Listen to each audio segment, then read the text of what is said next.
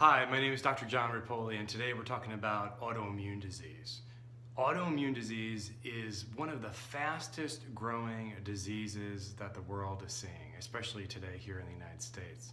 The National Institutes of Health estimate that there's about 20+ million people walking around with some form of autoimmune disease. But that doesn't tell the whole picture because they're basing that on about 20 or so named diagnoses. Today we know that there are now over 100 types of autoimmune diseases. So if we include that in the picture, we're now looking at estimates of about 50 million people in the United States. Interestingly, the average autoimmune patient will probably see approximately 4 or 5 doctors before being diagnosed. They usually throughout that period will also be labeled, about 45% of them will be labeled as a hypochondriac. And we know that autoimmune disease in general attacks our longevity as well as our aging. So with our life expectancy, it decreases by about 10 to 15 years, and then of course our quality of life or aging decreases dramatically depending on the type of autoimmune condition, whether it be like say multiple sclerosis or something like Crohn's disease. So what is autoimmunity? In essence, it's our immune system attacking self or auto.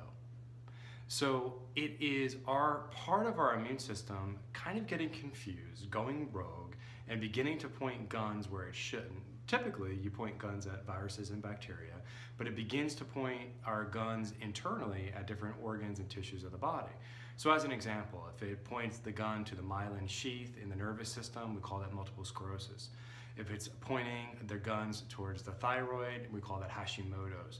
Towards the GI system, Crohn's, or the skin, eczema, or the joints, rheumatoid arthritis. Analogy would be, we take our Air Force, we take our Navy, and we send them out to Iraq. And for whatever reason, they decide to come back to the United States and begin bombing the territory here in the United States, right? It's a kind of a faulty mechanism, or possibly it's a faulty mechanism. The body, in essence, is trying to protect itself, which we'll see in just a moment. So what actually causes autoimmunity? There's 3 major factors. The first one, of course, there is a genetic predisposition. So, in your book, your chapter of life, you have a specific chapter in there for autoimmunity, whether it be multiple sclerosis or rheumatoid arthritis. But again, whether or not that chapter gets read depends on the next 2 factors, right? And we know this primarily from migratory studies. So as an example, if we make up a statistic here, just to kind of show the idea behind this, let's say that somebody in rural part of Western Africa has a risk of autoimmune 1 in 100. And let's say they implant themselves and move to some urban center in the United States, whether it be LA or New York, where it's highly polluted. They now have a new risk factor of, say, 1 in 5, because they take on the risk factor of the land that they're actually standing on. And that's primarily have to do with the environment. And that's in essence what all these migratory studies show, from heart disease and cancer to autoimmune diseases as well. So we have this this genetic component, right? That's the first part of this triad. And now the second part of this triad, we're going to refer to as, toxins and triggers. So this could be everything from like a biotoxin, viruses, bacteria, yeast, and fungi, getting a cold, to environmental toxins like mercury and other types of heavy metals. This could also be triggers like the death of a spouse or a divorce or some kind of emotional trauma that your body goes through. But they all have one thing in common. There's a thread of these toxins and triggers. And that is that it initially suppresses the body's immune system. And with that initial suppression, it allows other parts in the body to kind of go off kilter, or like a domino effect, spewing different toxins into the bloodstream, undigested protein materials into the bloodstream where they shouldn't be. And then the body begins to have now a hypervigilant response to these toxins that are now entering into the bloodstream. And with that hypervigilant response, it gets confused and it begins to specifically maybe target certain organs and tissues in the body, or through just simple friendly fire, it's going to, whatever's in its way, is going to get affected as well. So that's the second portion. The third one of this triad, so we got genetic, We have, in essence, environment or toxins and different types of triggers, anything that initially can suppress the immune system and start turning on that book of life, that chapter of autoimmunity. The third portion of this is really the domino effect and the mechanism on how this occurs. So, we have these toxins and we have these stressors that enter into our body. 70–80% of our body's immune system is housed in the gut. So when you have stress, it's going to deplete the immune system that's located in the gastrointestinal tract. So in essence, all of our barriers, right? The GI tract, the genitourinary tract, the blood-brain barrier, the respiratory tract, are all aligned with this mucosal border. And once it gets disrupted, things from the outside world can go in. Typically, what the immune system is doing on all of these barriers, right, from the respiratory system to the GI system to the blood-brain barrier, is deciding who enters and who doesn't. And when you have a disruption in that from these different toxins that are kind of acting like a razor blade and destroying and causing what some people refer to as leaky gut or intestinal permeability, what happens is that certain food compounds do not get broken down appropriately. So typically you eat food, and you can think of it like a beaded necklace: carbohydrates, fats, and protein. And what we're supposed to be doing is we're supposed to be taking these carbs, breaking them down into a single bead called a sugar, or your fatty acids into a single bead called fatty acids, and proteins into a single bead called amino acids. And the body understands that once it goes into the bloodstream. I mean, we literally are what we eat. Food enters in our body, we break it down, and then we reconstruct it with these different beads into different tissues of our body.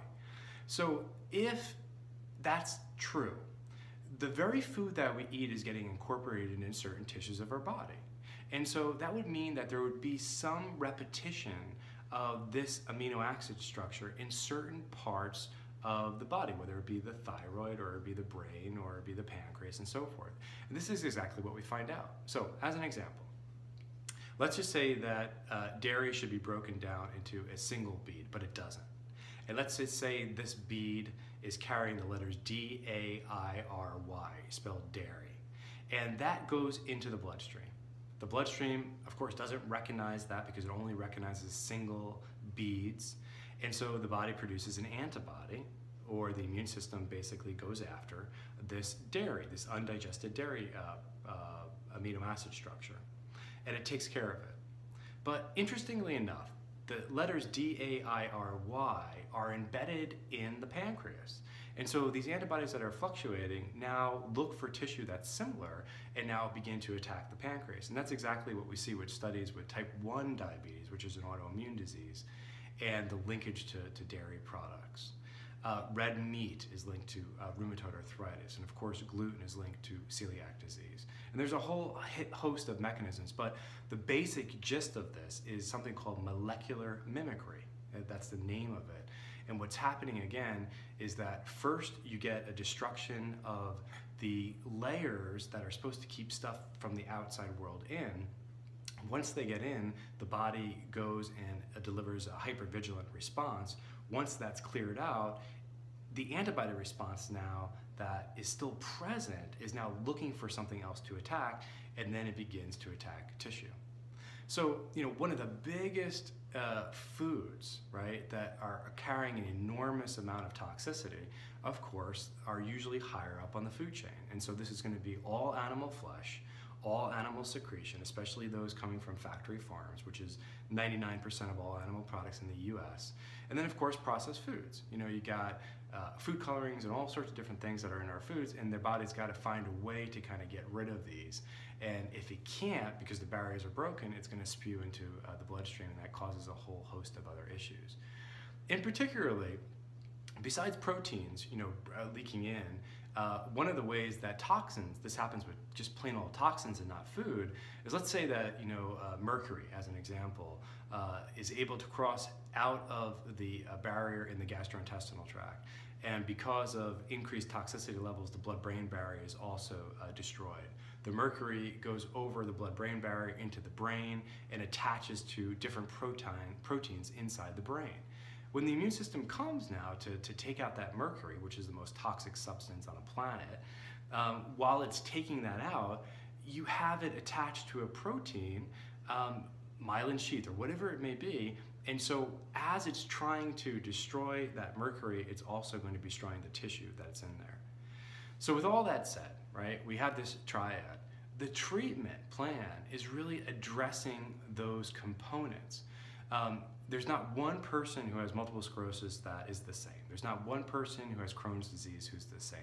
So there's an individual component that needs to be addressed, and it needs to be multidimensional. So what we need to do with our immune system here is we need to target and find out what is causing it to be depleted. So we look at different types of toxins, whether that be biotoxins like Lyme's disease or viruses or a recent cold or whatever it may be. And we begin the process to detox those out and to look and to remove them as best that we can. We also want to be aware of different parts of our mind and our spirit that basically can create a spiral effect of getting our immune system decreased. So, you know, when we have negative thoughts or we're surrounded in an environment that is not nurturing, or we're having relationship issues, that's going to create a cascade of hormones, particularly cortisol, which is the stress hormone, could be raised up. And when that happens, it actually decreases something called secretory IgA, which is that mucosa that lines the gastrointestinal tract from the outside world to the inside world. So we want to address and we want to remove those. The Institute for Functional Medicine is one of the leading researchers in the field of autoimmunity, and one of the best ways to initially start this treatment is through what's called the 4R program. So we just went over the first one, it's remove. Then we need to get in there and repair all the linings that have been destroyed. And there's specific ways that that can be done, specific nutrients that can be done, specific diagnostics that can be tested for to kind of find out which barriers have been broken and to find out if we're actually making the effect that we need. Then we want to make sure that we keep that integrity there, so we begin to re-inoculate the bowels with the good bacteria and the different types of probiotics. And then we want to replace, which is the last R, with digestive enzymes or rebalancing of our hormones and so forth. And so there's a very systematic way that this can be approached to treat autoimmunity. So basically, what I wanted to kind of end with here is that, you know, I was taught that, you know, to run the other way when you see an autoimmune case, because you really can't do too much about it. And what I've learned over the last, 16 years, I've been treating patients since 2000, is that there's so much more that can be done for autoimmunity. And once you do those types of things, you can begin to arrest the immune system, and you can begin to arrest the autoimmune condition itself. Some people call that a cure, but really it's just understanding that the body is not attacking itself on purpose. There's a reason for that. And if you can dig deep enough to kind of find out what those reasons are, you can begin the process of reversing this. If you want more information, please visit our website. Thank you so much for listening.